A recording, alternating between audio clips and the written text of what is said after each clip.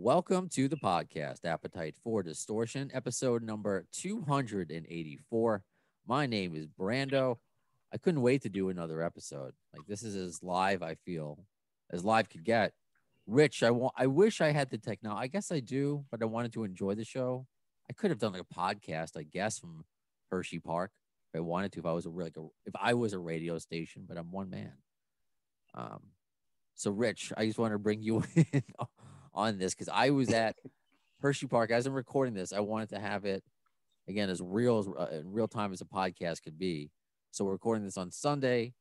The first Guns N' Roses show on, I don't know, does it have a name? Rich, do you know if this tour has an official name? I don't I don't believe it does. Yeah, so the unnamed GNR tour. I know what the radio station I work for is a lot of places people are calling radio stations are calling it like we're effing back. So I don't know if this is the effing back tour. I don't know if it is. It's the post-COVID tour. I think my son had speculated that, but I wasn't sure. He's kind of stalking behind me right now. All right, that's cool. He can pop in. Was your son at the show last night? Yeah, it was his first rock concert. Wow. Okay, I'm prepare him. So that's one of the reasons I was willing to travel so far, because the only other time they were coming closer to us was Columbus, but I was going to be in the middle of school, so I was like, that's not going to work. Okay. See, I travel too. I guess this is good because, and I've told this on the podcast, I'm not going to bore people with the story that, I'm going to see New Jersey at MetLife Stadium next week, which is the holdover from all the canceled dates. But I wanted to see another show, and this was the show that was drivable, was doable for me. Right. So coming from Queens, it was, I don't know, maybe 3 hours, would you say? I don't think it was. It wasn't 3 hours. It was about 4 for me. Okay. Because it wasn't bad. The worst part was getting out of New York City, and maybe if you had the same problem, getting into, because I've never been to Hersheypark. I mean, I was at the actual Hersheypark with a chocolate when I was like a little kid, but I've never been to the stadium. Is it always that crowded? Like, have you been to that stadium before, despite it being a distance? Never. It was the first for me too. Oh, okay. So, because you told me off here, you're from a town in Ohio that I don't know. It's not Youngstown. I mean, you were born there. Well, I was born and raised in Youngstown. I live in Hubbard now, but Hubbard is all of 5 minutes outside of Youngstown. So we're right on the border of Pennsylvania. I could be in Pennsylvania in 5 minutes. Okay. But it's the complete opposite end of Pennsylvania, so it was a 4-hour trip. Oof. Was this the closest show to you? The next closest was going to be Columbus in September, which that was only going to be about an hour difference. You just didn't want to wait. No, and I wanted to take my son, like I said, to his first one. He's still in high school. Right. And that one, I think, is on a Wednesday or a Thursday. So it's like, yeah, we'll just do this one and drive the 4 hours. Okay, well, you're a good dad. Well, thank you. What did you listen on the way? Were you listening to Guns N' Roses? That's always an interesting thought. Like, we were listening to a bunch of stuff because I had my brother with me. My older brother's actually gone with me to every GNR show we've gone to. Wow. Okay. And gosh, I don't even remember everything we listened to in the car. There was probably some Velvet Revolver in there. Trying to remember. He had Skid Row on for a bit. I put on Skillet for a bit. So all kinds of stuff. Okay. That's always a question of like, do you listen to the band and kind of you get psyched up? Like I do, listening to the band that you're going to go see, or some people don't want to spoil it and they just want to enjoy the music live that day, and that's it. But I think we just listen to the radio. Sometimes when I'm out of state, I like listening to the local radio. That I guess they're nerding me. So, all right. So we both had a pretty long travel. I will say, the plan was to stay over. But we just decided not to. I was too amped, and I actually have to do the morning show all this week. So I'm like, you know what? If I wanted to sleep in my own bed, I'm like, I can drive home. And I drove home last night. We got home maybe around 2 a.m. Not too terrible. We stayed. By the time we got out of the parking lot, it was after midnight by the time we got out of the parking lot. Yeah. I mean, that's always another challenge. I waited. I've learned. See, I don't know, Rich, how many. it's cool that you volunteered as when I put it on Twitter. It's just like, hey, was anybody at the Sure. show and want to be on this this episode? And that's what I'm like. If I seem distracted, I'm looking up because my Twitter is going crazy right now because I was tweeting the set list. Sorry, Ian Scotto, my former co-host, still current friend. I know it's sacrilege. That's why I did, and maybe Rich, this might be one of the things I want to talk to you about. If you saw that it was sent to me by another former listener, co-host Eric P. I don't know where he got it. The leaked set list, the one that has the dinosaur. Yeah, I saw that. And it was right on up until where they could have played the new song that we call Hard School, and and that's when it changed. So what was like, I guess, walk me through your experience, I guess, like, and also your son, like, how old is he again? And just like your excitement for that day, like, when did you guys leave? And did you wear GNR shirts? I'm the guy who wears this shirt. Well, actually I wore my podcast shirt, but I have my hat. So tell me about getting up to it. I saw you sitting in the one area. That hat was the giveaway, but I was trying to get my seat from the merch, which was nuts. So I was just like, yeah, let's just get our seats. Okay. I mean, we're all obviously excited. This was my 5th time seeing them. Okay. It was his first, and it was being his first rock concert. He was super excited. GNR's not his favorite band, but it's in his top. I think he's probably like more into like Foo Fighters would be more of his current one. We tried to get to that, but it was sold out so quickly. Yeah, I couldn't get those either when they were at MSP. We were in Cincinnati. We tried, and I think they were going on pre-sales. Yeah, that's a hot ticket, and I will say, what, Rich, before I forget, when did you get your ticket for this? Like, when did you buy? We got them today. They went on sale. Okay, me too. Yeah. It's interesting, and it's not a Guns N' Roses thing, because I want to acknowledge if people are thinking about that, about like ticket sales. That's a concert thing. That's like seems to be across the board, whether it's people not wanting to spend money because of lost jobs or whatever reason they have. COVID is certainly a factor, but that's not a Guns N' Roses thing. Although that place was packed last night. It was very packed. It wasn't sold out, but I'm surprised that it wasn't. There's people everywhere. Yeah, it was packed. I can move whatever. I know well enough. I don't know what I want to tell you about my handicap adventures, but that's another story.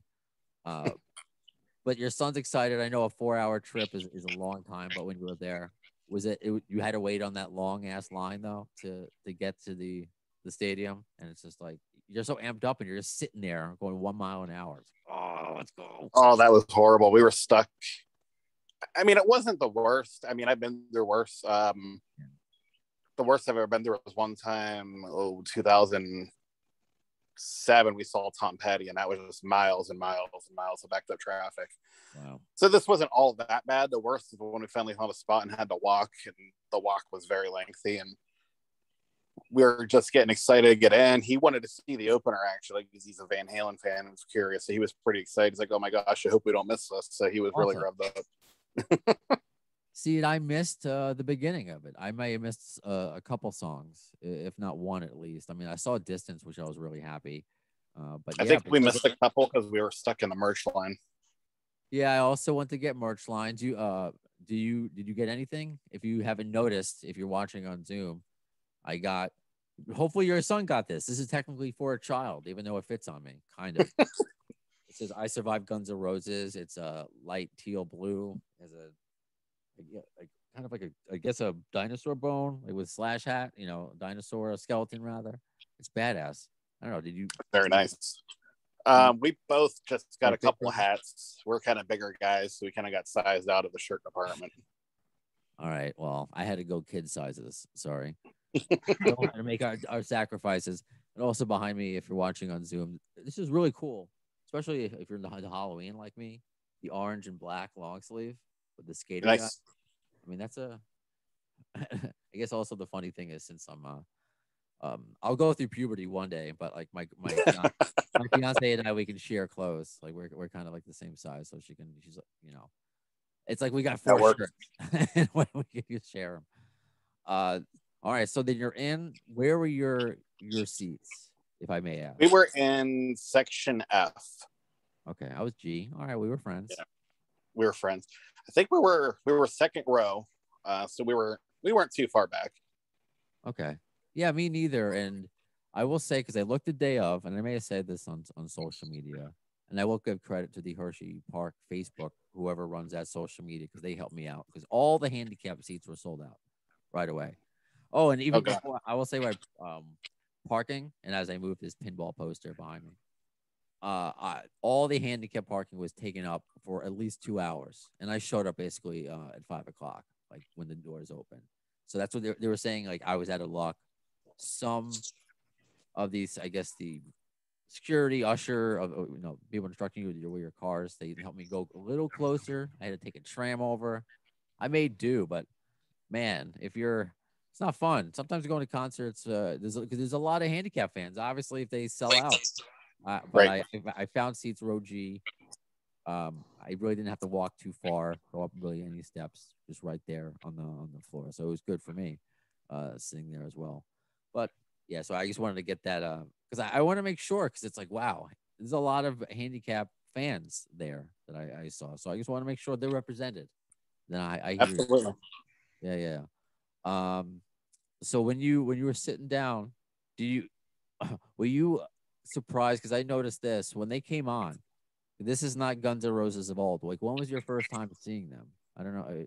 I didn't have that experience because I was '02 where they were like, Yeah, that was my first time too. Was it? See, my okay, brother's a little older than me. Well, he's 8 years older than me, so he got the experience like the Illusion Tour with Skid Row and that. So I was always jealous. okay, Um, me too. but my first time was '02 in Cleveland, and old Guns N' Roses where they would come out super late. I mean, we had Mixed Yeah, Master Mike opening, CKY, and yep. felt like we were waiting forever for them to come out. And then the same team the next time it was in Cleveland as well, the notorious Pigeons of Shit Metal concert. Yes, yes, yes. Yeah, you're right because everyone's so used to Axel being late. People making that joke that's not relevant Yeah. anymore. At least for the not this lifetime post, the reunion. And then people were still finding their seats when Axel's Yep. coming on, playing it so easy. And I don't know what that's like as a performer. Maybe Wolfgang, the opening act, expects that to a bit, even though it was pretty full at the time. Mm-hmm. But yeah, just going into it, can you like, were you watching your son's face or were you watching the stage?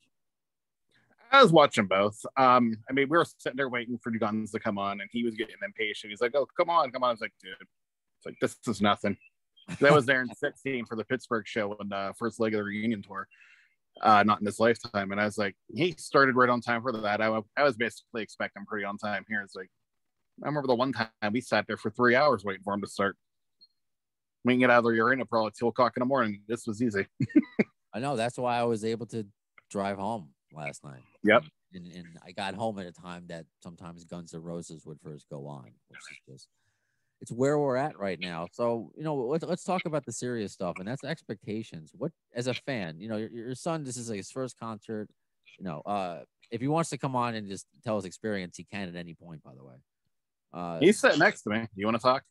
does he want to tell his experience before we get into the nerd talk? He doesn't have to. It's up to you, but sure. Hold on. Here, hold my phone. All right. Hi. What's going on, man? Nothing. What's up? So, what's your name?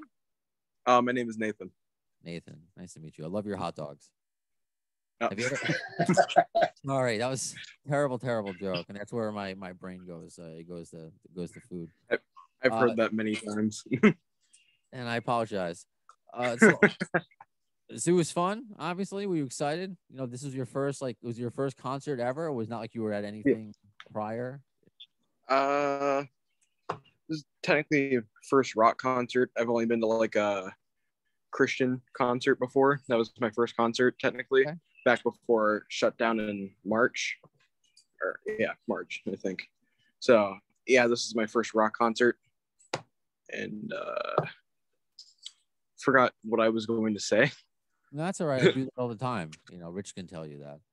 But it was cool. Something I guess I don't want to forget by talking to you now is that it was all ages. Kids way younger than you, way older than dad. It was just all over. It was guys, girls, it was everybody. So was that kind of cool? Did you expect to see, old people like your dad? Or you like, oh, there's kids here. This is cool. These young people. I kind of expected more just seeing older people there. Yeah, sure. Yeah. Okay. And honestly, for going for what age I am, because I wanted to originally go back when my dad saw them back in 2016, but he wouldn't let me because of my age at the time. And honestly, when going, I could see why. Okay. Yeah, to give an honest assumption on it. But besides that, I thought I expected more older people, but it's whatever. All right. What was your favorite song? Did you have like a favorite song to sing along to? Did you know all the words going into it, or no? I knew most of the songs. There were only a few songs I didn't know the words to. My favorite out of all of them was either Better or Knocking on Heaven's Door. Oh wow. Okay, that's a nice. It's like a nice example of both different phases of Guns N' Roses. So I like that. Because, in my opinion, I really love Chinese Democracy. All right. I had the same opinion as you, so I like it. All right, cool. I'd say, like, if I were to give like a least favorite performance, would probably be Slither. Okay. But all of it. So, because yeah. How come? How come you didn't like it? I honestly don't feel that Axl's voice fits the song too much, but at least it have Slash and Duff for the performance. Sure. Yeah. I would prefer, and I've said that hearing Axl, I think there are other Velvet Revolver songs that would fit his voice. So I want to know if you know anything, whether if your dad wants to come back in, if you want to say, and it was during one of your favorite songs, Better. It seemed like something went wrong. Yeah. Like technically. And I thought, and I said to my fiance who I went with, I'm like, did he like miss some lyrics? Because I'm continuing in my terrible singing voice. And I apologize to all the people around me hearing me sing. It is what it is. I was enjoying myself. I said, did you forget some lyrics? And you know what? Because she's such a wonderful person, she said, she didn't make fun of him or anything. She's like, you know what? Her beloved Dave Matthews forgets lyrics all the time. So it happens. But what I noticed, and maybe you guys noticed, is that Axl would grab the microphone, not to sing sometimes. There must be some sort of lever or switch or something that he's looking off stage, talking to somebody. So it'll go from maybe the PA speakers, the singing, to communicating with his people. And it seemed like there was something wrong. Did you notice that at all? Yeah, because it cut out for like a good, I want to say like 10 seconds. Yeah. Possibly. Because it just didn't seem right, because he fully just stopped singing after a little bit and then went back. So it was probably more of a technical error. So what was going on? I remember thinking to myself, because I've seen maybe Slither twice in person, and I like I said before, I prefer maybe other Velvet Revolver songs for his style. But for me, it was like the favorite Slither performance I've experienced live. So I thought it was great. Yeah. But did you guys watch? And this is where my brain's going. Axl on Looney Tunes. Yes, okay. I have. So I was lucky enough to interview the writers of that episode. And they were talking about Axl coming in and recording Rock the Rock, the last time, Axl's last song. And it was a real sneak peek into everything. The Axl, he's like, I'm going to sing real high, then real low, and like medium, then real low, and like different. And I'm thinking that's just the way Axl is, and he's layering it with everything else. And if there's a technical issue going off, I think that messes with his vocals. So that's my opinion, if I can give that. Yeah, it's fair. It's probably kind of what set off Slither a little bit, in my opinion. Or for I thought he did decently on it up to the first half, but towards the middle part, I think kind of sounded a little bit rough. But I do think that Axl would do better with doing other Velvet songs, like possibly like Sucker Train Blues, or a few others. Honestly, I think Sucker Train Blues would really fit Axl and Guns N' Roses especially. Yeah, I feel the same way also about they didn't do it last night because it was in that leaked the sound check, but Black Hole Sun. Like there are other Soundgarden songs I would like to hear. But you know what?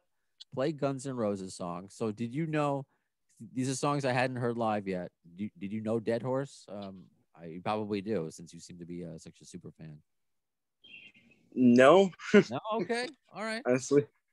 Did you like it? Because that was something I hadn't seen before. That's a deep cut. Yeah. The Luke and One. I thought I honestly enjoyed the whole set list for the concert. I thought they did really good, and I thought that song was good as well. Okay. All right. Mm-hmm. So overall, you had a good time. As my cat makes an appearance, please don't press it. Thank you. Yep. So I had a. Huh? Sorry. I was just gonna ask. Like, overall, like, you know, did you? Like, oh, yeah. I thought it was a really good experience, honestly. Especially, I mean, saying the wrong words. Probably gonna remember this concert forever. Okay. Would you go again? Yeah. Yes.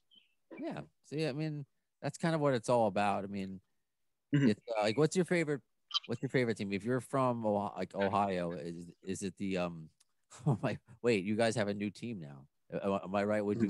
You're a Cleveland fan or no? What would be your favorite team?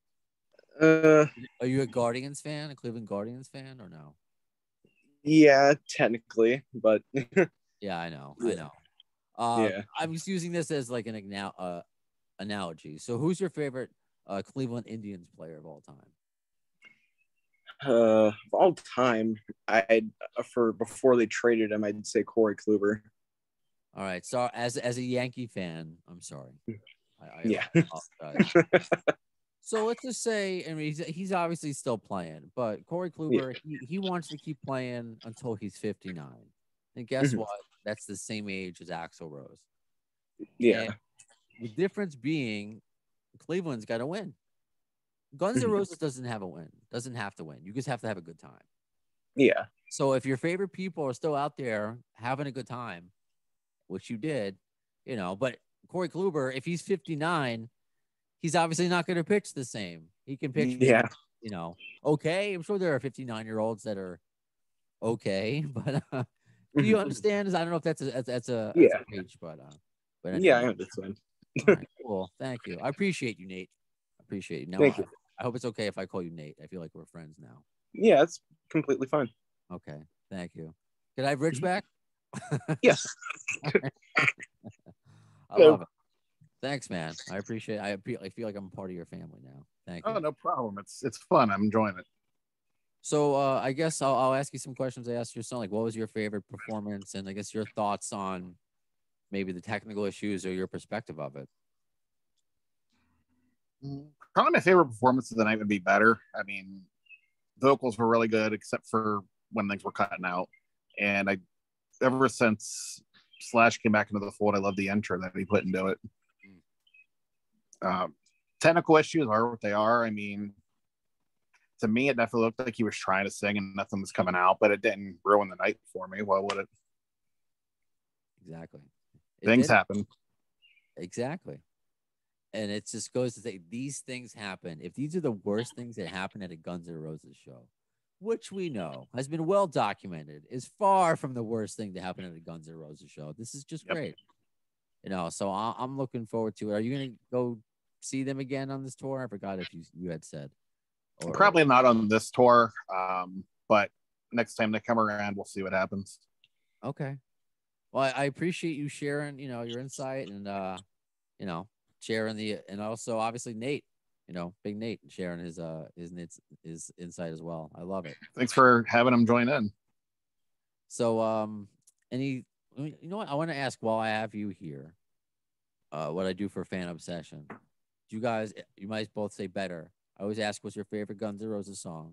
And what's your favorite piece of memorabilia? So do you guys have an answer for both? My song, same one has been for a long time, as You Could Be Mine. Okay.